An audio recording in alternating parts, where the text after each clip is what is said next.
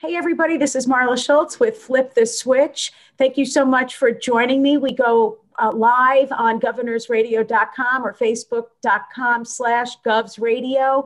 I am so excited for this show because I have two of my favorite people on the show. We got Jenn Plotzke, the divine, multi-hyphenate, talented actress, director, producer. She's on the festival circuit. Her films are winning all these awards. And then there's Mr. Needy over here, Ken Perlstein, who we love, who is a regular on the marvelous Mrs. MAISEL. He's a recurring character. He plays Dougie. He's been on numerous Showtime shows and HBO. But I love the fact that my two favorite people have collaborated on a pilot that is tearing up the festival. So welcome, Jenn and Ken.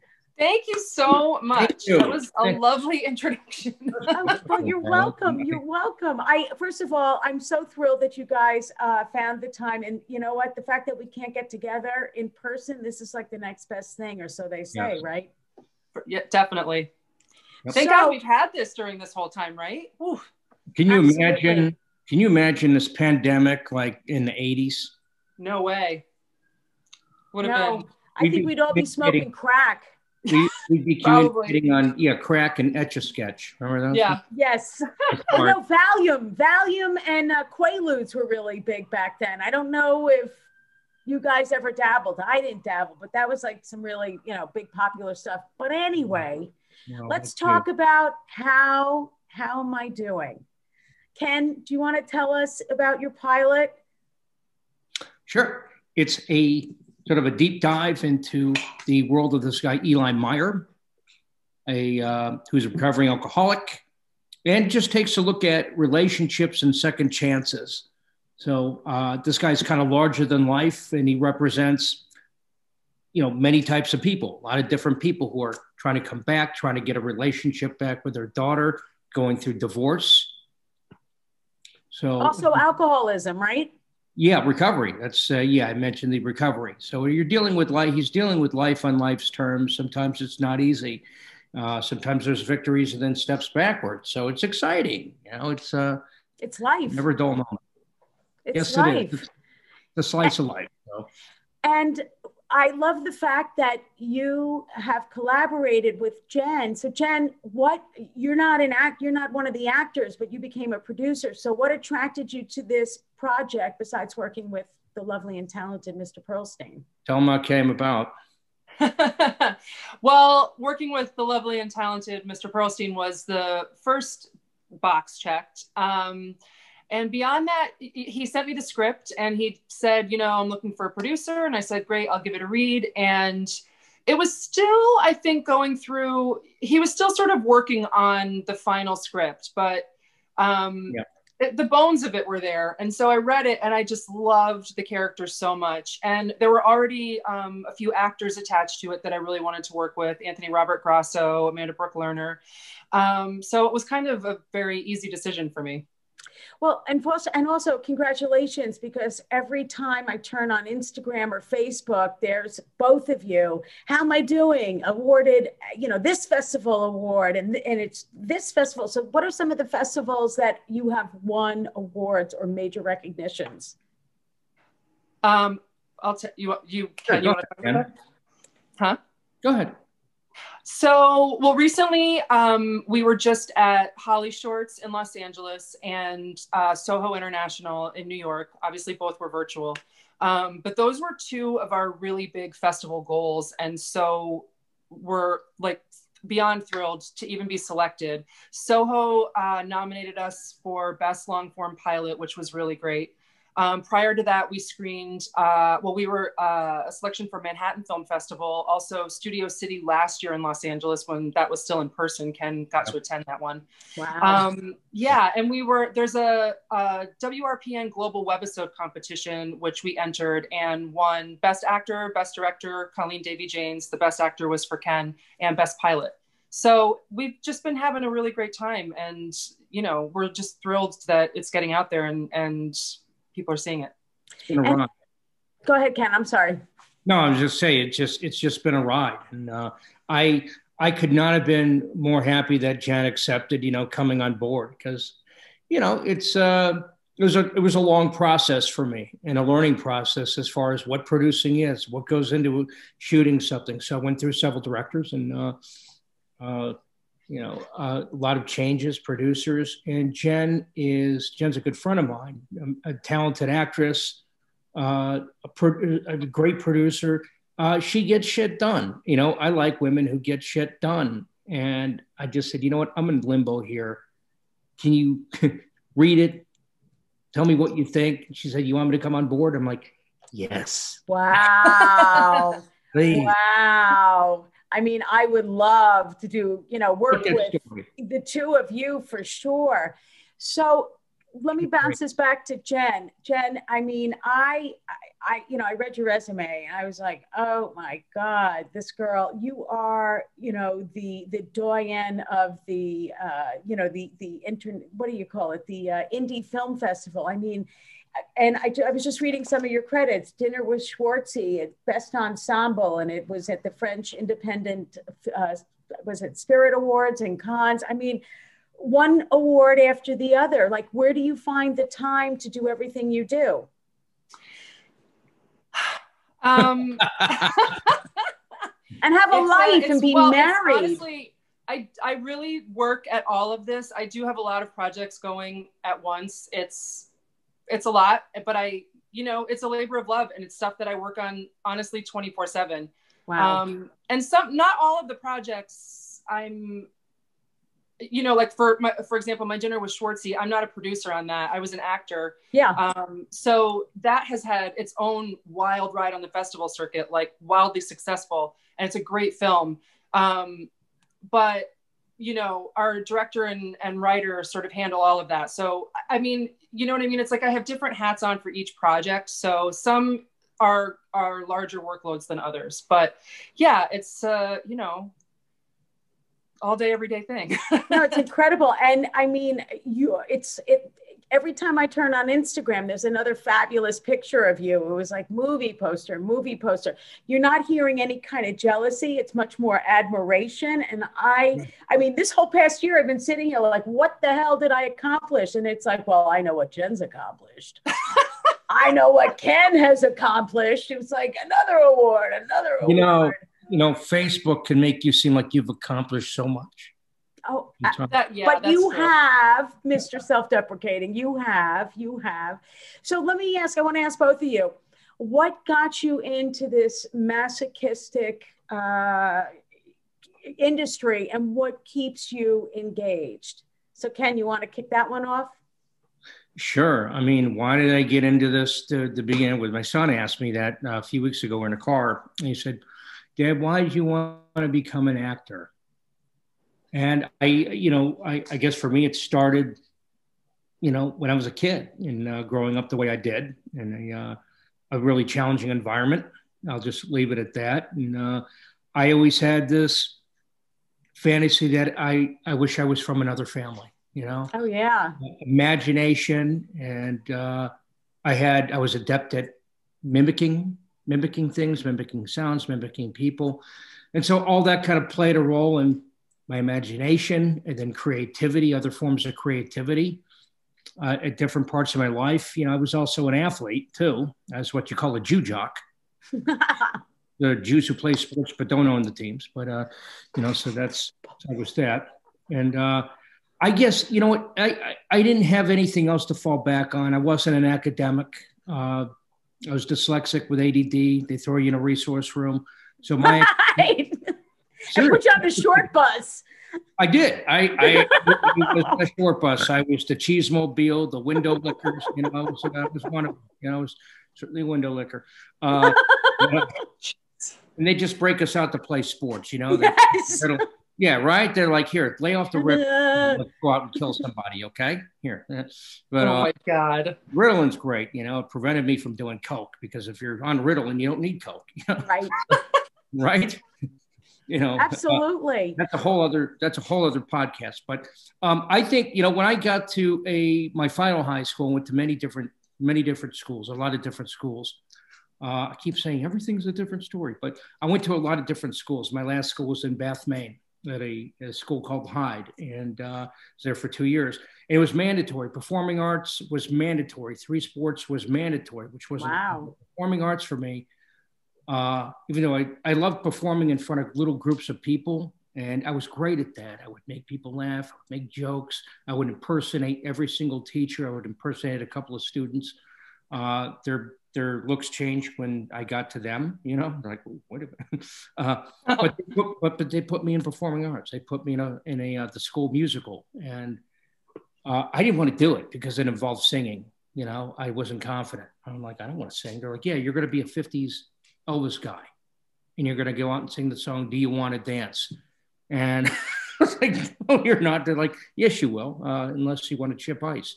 So that's what I did. Hilarious. And it was great. Something happened. You know, when something flipped the switch? It really, it flipped flipped the switch. Yeah, there was something about it. There was something about it. And I just lost myself. I'm like, if I'm going to do this, if I'm going to look like an ass, then, you know what, I'm going to throw everything I can into it. And it hit me because we were walking through town one day, and some locals like stopped a car. There was a whole bunch of people, teenagers. And I'm like, oh God, this is going to be bad. And they all got out there like, yo, you were the Elvis dude, man. You were that awesome. So I was like, wow.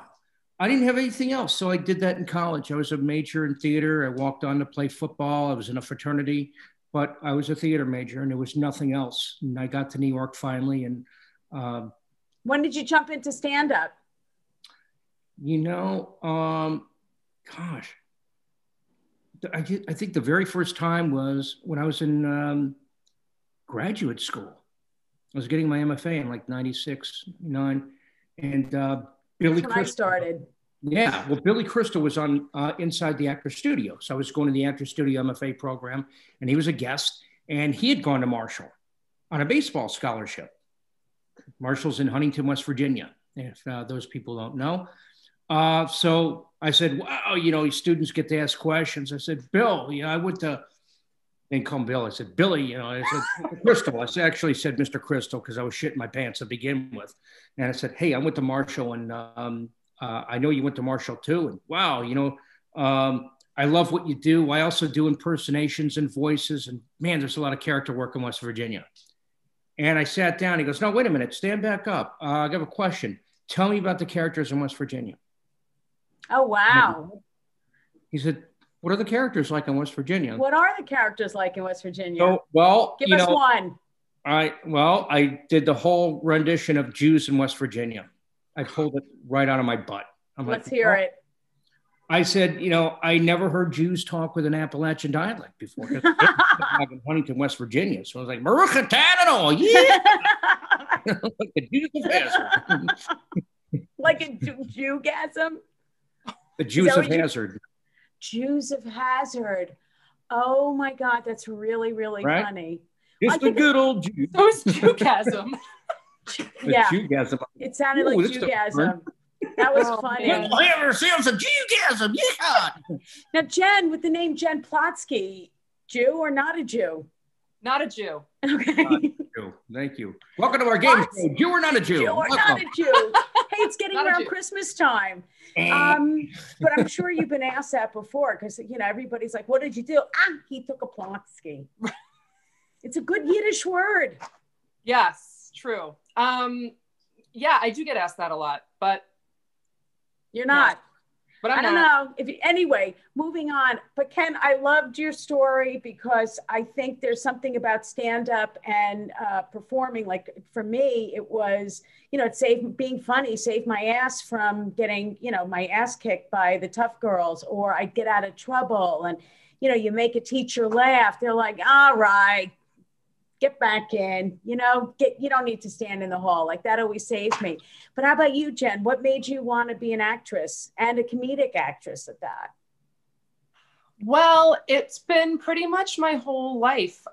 When my dad, it was always super into adventure movies and, you know, raised us on Indiana Jones and James Bond and stuff like that. And so from a very early age, he took me to see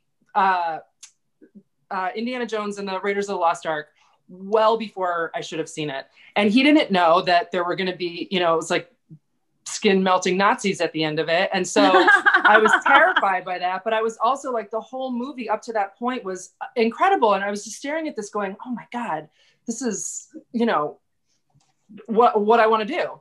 And yeah, ever since then, I've just always wanted to make movies, and I've just sort of, it's always been my goal. There was never really a plan B. I started acting when I was a kid in grade school, and carried that through high school. My high school luckily had a really, really, really top-notch performing arts program. And you're from the Midwest, right? Yeah, in Chicago. Well, in the Chicago suburbs. And it was a lot better than most kids have access to at that age. And so I was lucky to sort of begin training there. Then I went, furthered that in college, and then came to New York.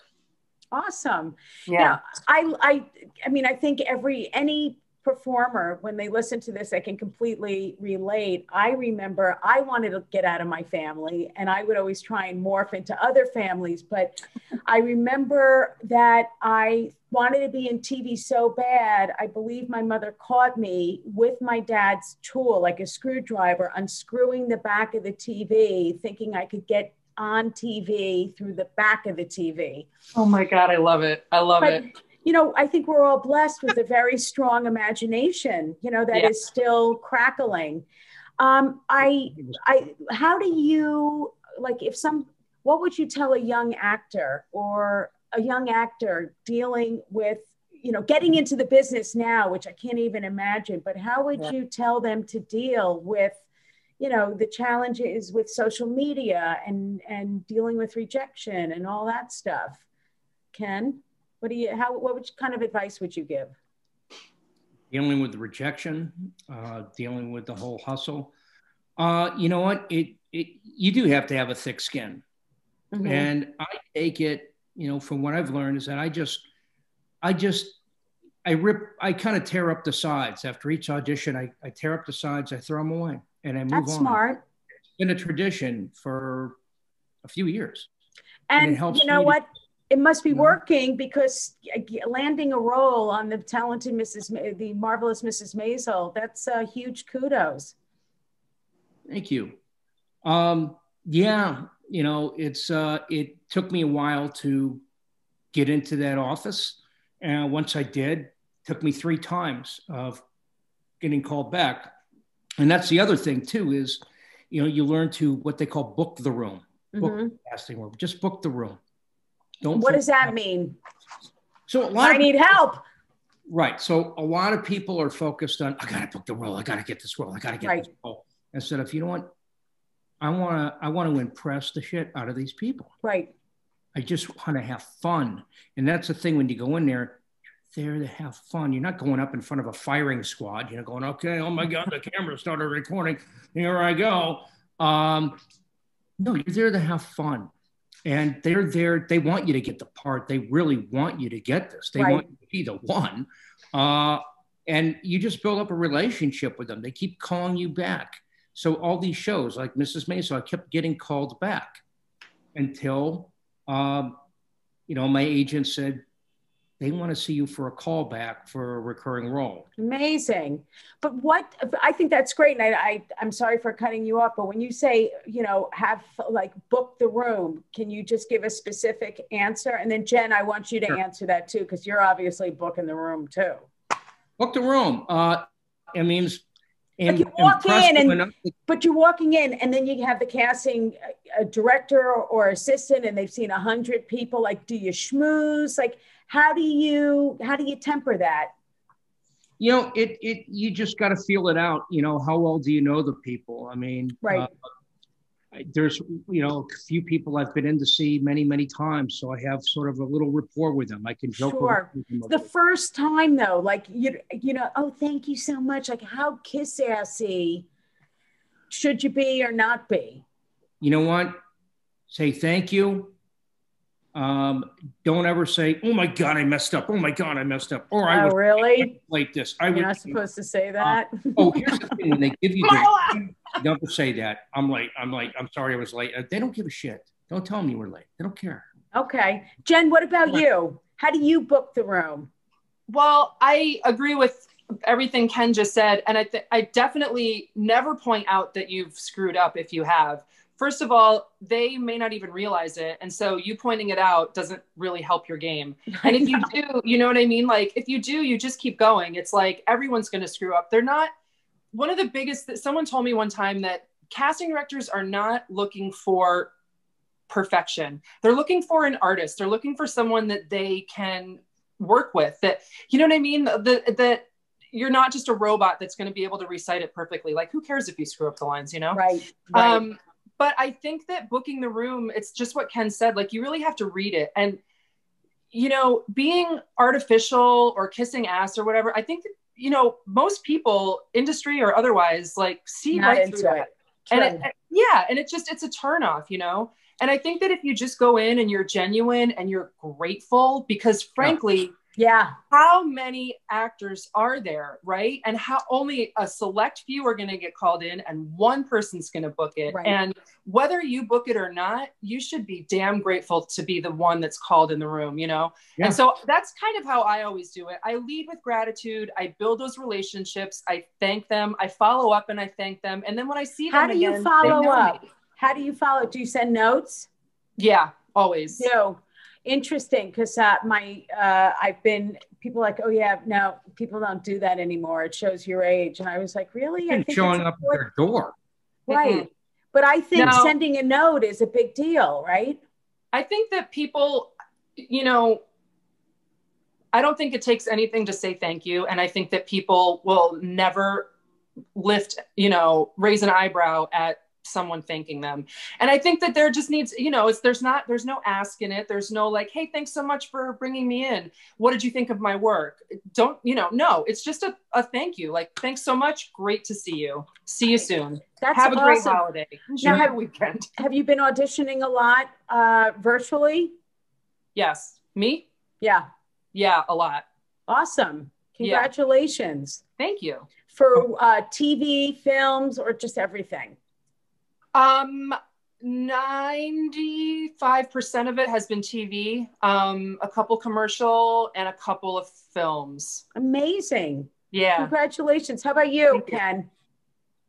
I've started to pick up with auditions. I've had a producer session for Blue Bloods. Awesome.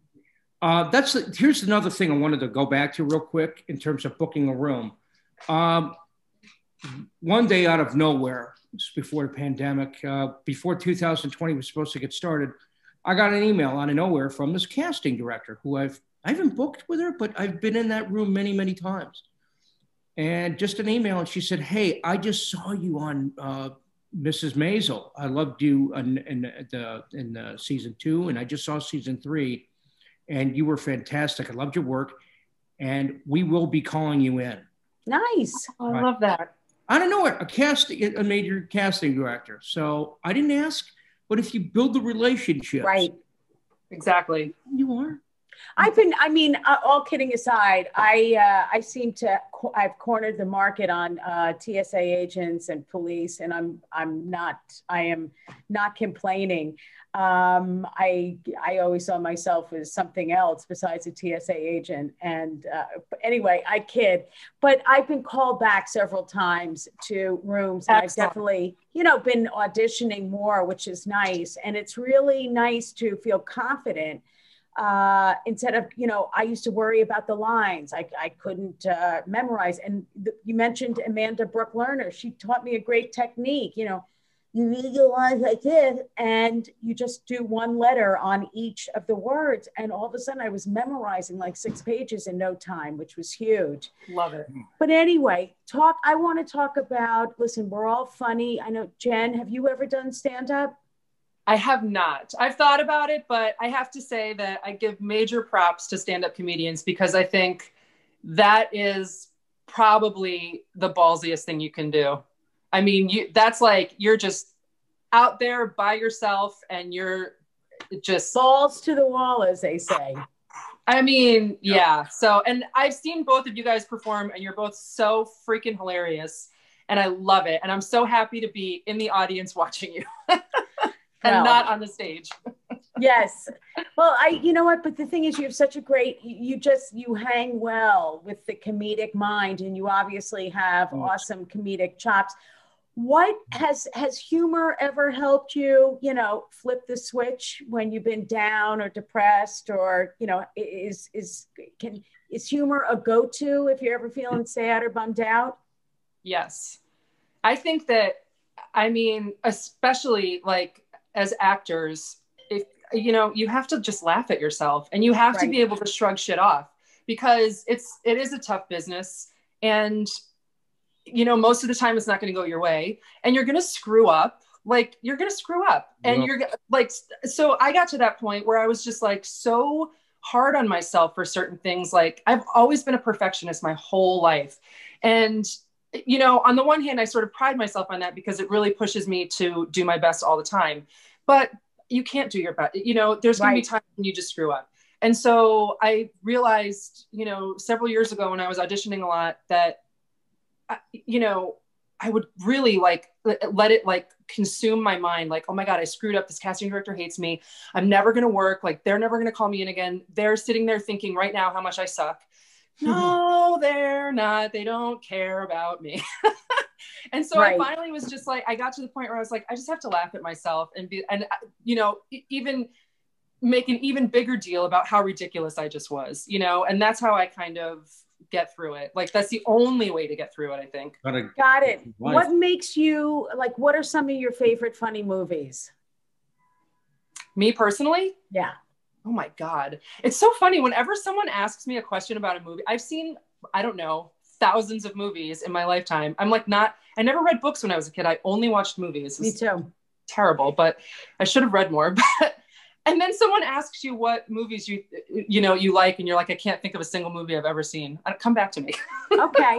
It's funny. Like, I'm a big fan of John Cleese, and he's got this really great quote, and which I think I love him. Yeah, he's super, super funny. But I loved A Fish Called Wanda. And I just remember A Fish Called Wanda was like that movie, and Something About Mary, and Ace Ventura, Pet Detective. Eddie Murphy, like, his stand-up makes me pee in my pants. And I just watched it about a month ago with my husband and my sister and brother-in-law. And we were howling laughing. And my 18-year-old nephew was down, and we were really self-conscious because it was so inappropriate and un-PC. But when I went back and I watched Fish Called Wanda, it didn't make me laugh, which was really odd. Now, Jen, we're going to come back to the movies, but Ken, do you, like, what are some of your favorite funny movies, and do they still, make you laugh as they did back over yonder? You know what? I mean, of course, there's Mel Brooks. I mean, everybody loves Blazing Saddles. Everybody likes, You're the 2,000-year-old man. Oh my God. Yep. Do you remember that? You got some corn. You got some corn on your face. That makes me laugh. Did you? And he couldn't say it. You got some corn on your face. Like, too, which was ahead of its time. One of my favorite movies, the Kentucky Fried Movie. Oh man, I think I watched that one time and I don't really remember it. Gotta go back. I don't remember it. It was way ahead of its time, and it was about. I'll write that down. It was so. I mean, some of it was so wrong, but it was so true because it was talking about the silliness of life, and it was smart, funny comedy back then. But it was just, I saw it as a kid, and I'm like, oh my God, this is hysterical, because they did parodies off of, like, the movie Enter the Dragon with Bruce Lee, or Towering Inferno, or they did things off of racism, right. But so did Mel Brooks. I mean, Mel Brooks was Springtime for Hitler. The Producers. For Hitler in Germany. That was the best. I wanted to, just about Eddie. I just, had a total brain fart. Hopefully it comes back to me. I don't know if this happens to anybody else, but you're like, so, blah, blah. All the time. Well, listen, because I want to, while you're thinking about it, because I want to piggyback on what you were saying, because as soon as you said John Cleese, I was a huge Monty Python fan growing up, and Fish Called Wanda was, I don't even know how or when I saw it, but I remember seeing it, and I still to this day think it's one of the greatest movies ever made. I've been obsessed with Jamie Lee Curtis my whole life, and Kevin Kline is genius. And that entire film, I just thought it was brilliant, and I still do. It still cracks me up. Michael Palin. When's the last time? I know the stuttering. I mean, could you imagine making fun of somebody with stuttering? But I mean, like that scene where that scene where he eats the fish. I mean, it's epic. That Kevin Kline in that role it's an amazing performance. But also, does it make you laugh now? Like, when's the last time you watched it? It does. I actually watched it. I hadn't watched it for a long time, and it's there's some like parts of it are so ridiculous. Like, he's so ridiculous. But that scene where like they're talking on the bridge, and he about all of the mistakes he's made, like Aristotle's not Belgian and all that stuff. Yes, I just die. And the Blues Brothers. Oh, God, another great Animal House. Yep.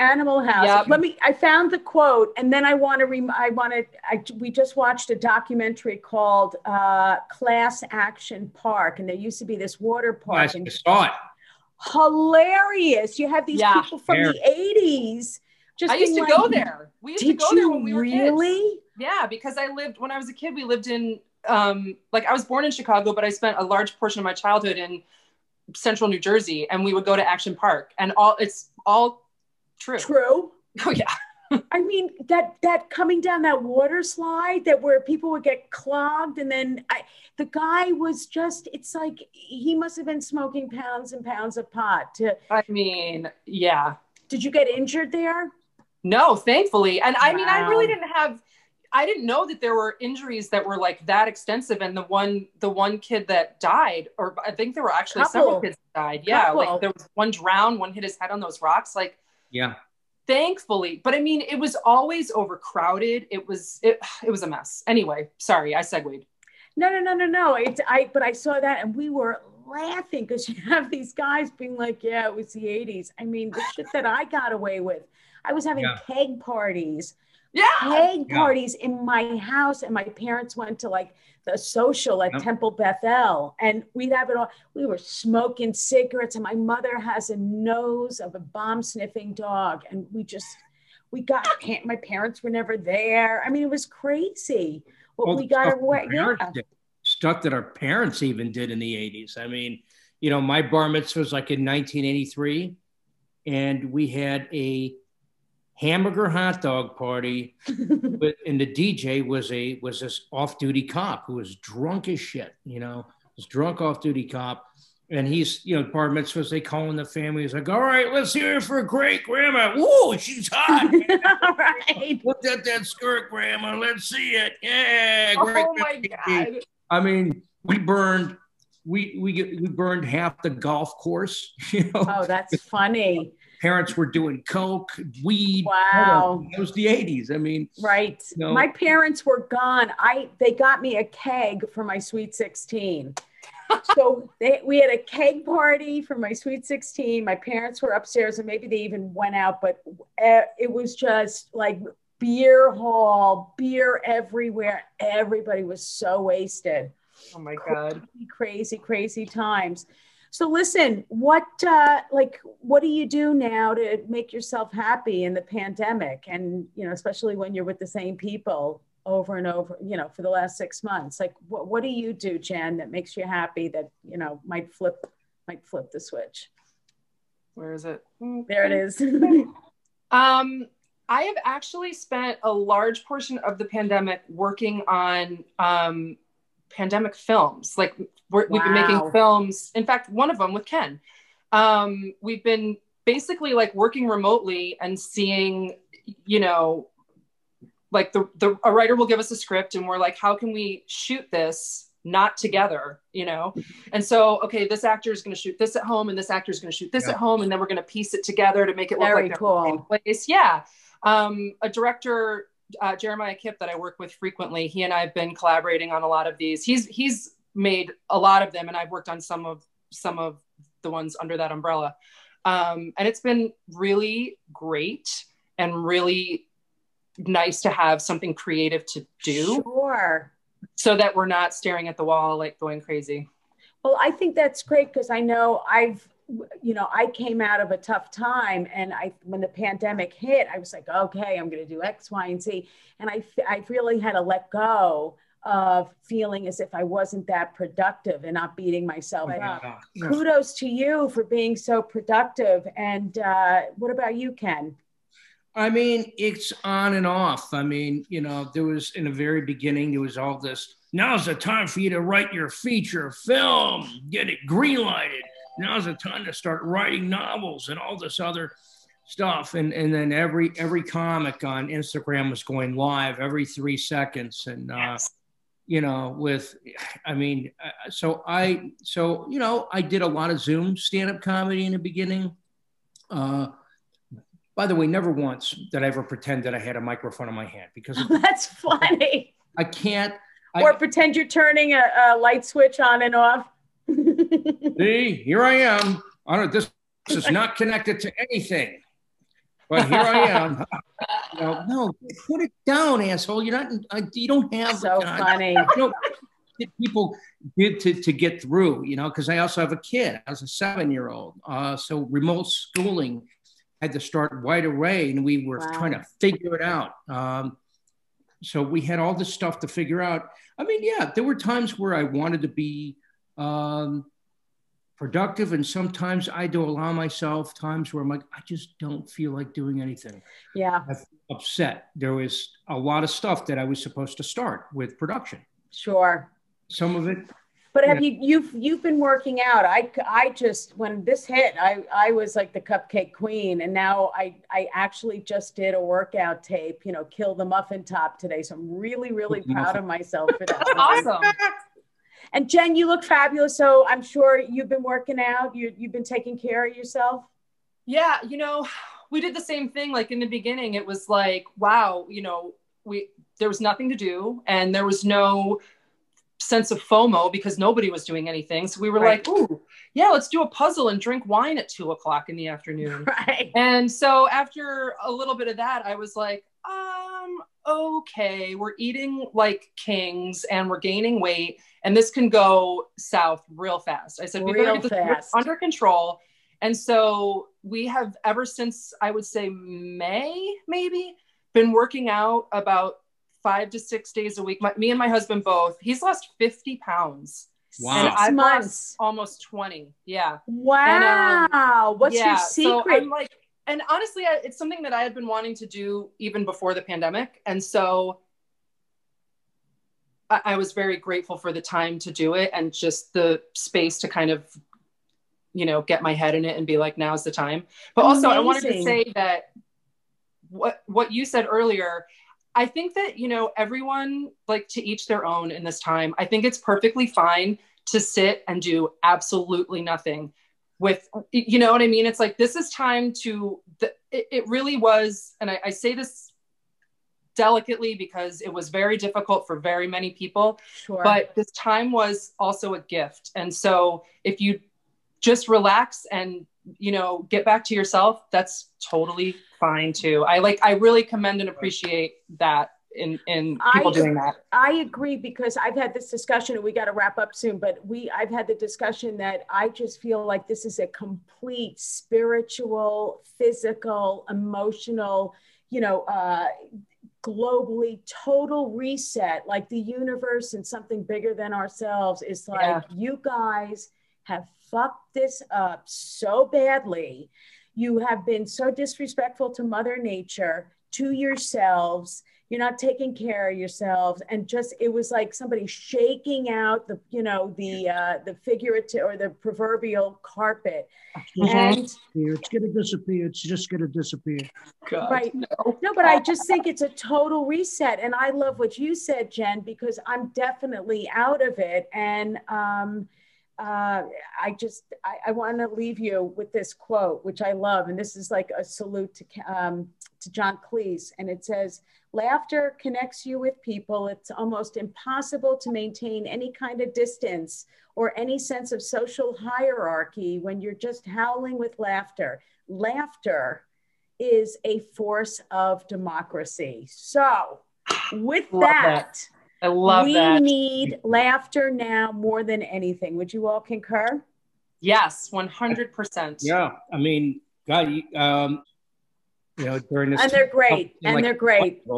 And or do Facebook Live, but sometimes I take puppets or myself and do these Trump. They're funny. Art, and it got me through, because it was also very testy time in politics. What direction are we going to go? Are we going to get Adolf Hitler for the next 4 years again? Or are we going to, you know? Now we're in a good place. Now we're in a really, really, really good place. Yeah. So I just want to say, you guys, thank you so much. And I wish you happy holidays and the biggest success for How Am I Doing and all the projects that you're working on without me. I just really am so happy. I'm teasing. You know, it's on my vision board to work with the two of you. And Ken, we've talked about it, and Jenn, and I'm looking forward to 2021. Ken and I have already discussed working with you. So we will discuss in detail later. Yeah. Awesome. Well, listen, thank you. I love the two of you. Thank you for spending time with me. I love you guys. And that's a wrap. Okay.